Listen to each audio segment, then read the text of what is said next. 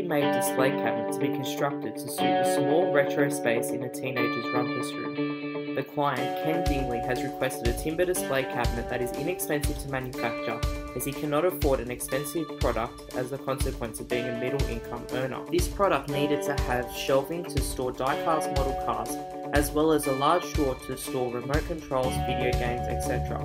With this in mind, this is the design we came up with. It all began with these pieces of Tasmanian oak, 135 wide by 42mm thick and 19mm thick. These pieces here were cut to rough sizes on the drop saw, ready to be dominoed to be formed into the base pieces.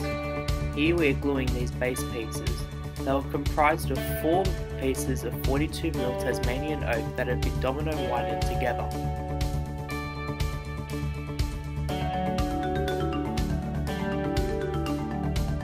Similarly, these 19mm pieces of timber were cut into rough sizes and then dominoed, creating our shelves for the project. Sash clamps were used and PVA as an adhesive to create these shelves.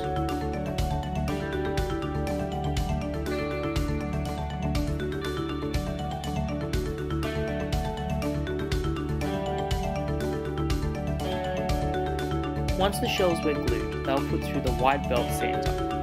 By doing so, we created a flat and smooth surface for the shelves. Following this, we prepared for the process of creating our frames. This was done by setting up the drop saw at a 45-degree angle and dominoing these angles. They were then glued by using 6mm thick dominoes, webbing clamps, and PVA glue. Jigs were then created in order for the router to create our cross-halving joints for the frames. The cross-halving joints were glued with PVA and quick grips.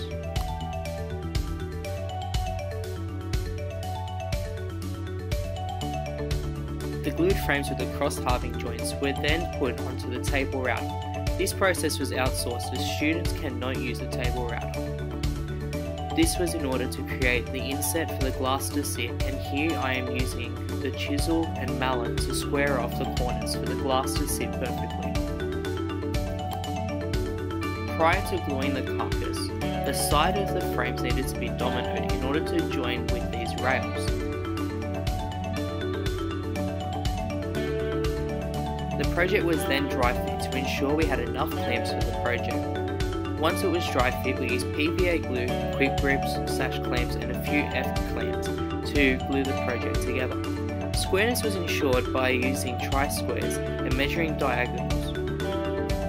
Once complete, we made sure all the glue was wiped off. In order for the door to fit, taking into consideration hinges, we used the rail saw to trim the door. School holidays arrived and I took my project home in my mum's Fiesta. The bottom of the project was then glued to the main carcass using quick grips and sash clamps. Epoxy resin was used rather than PVA as it is a stronger adhesive, being able to tolerate the weight of the project.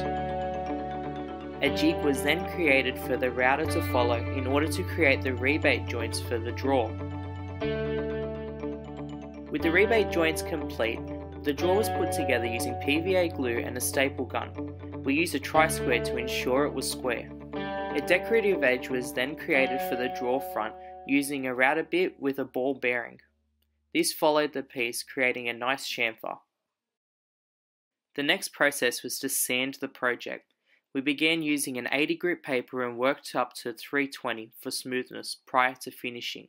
Particularly with the miter joint frames and the cross-halving joints, I had to consider the varying grain directions. By doing so, I put tape on areas I did not want to sand at a particular moment to ensure the timber was not scratched. Once the project had been sanded, I began finishing using a clear varnish. This created a satin finish, bringing out the natural colour and end grain of the timber. We applied 3 coats to protect the timber in a dust-free environment.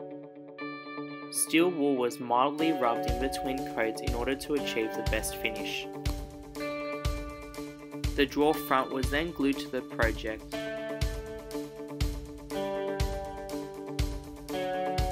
Using a glue gun, silicone was slowly applied to the trenches of all frames.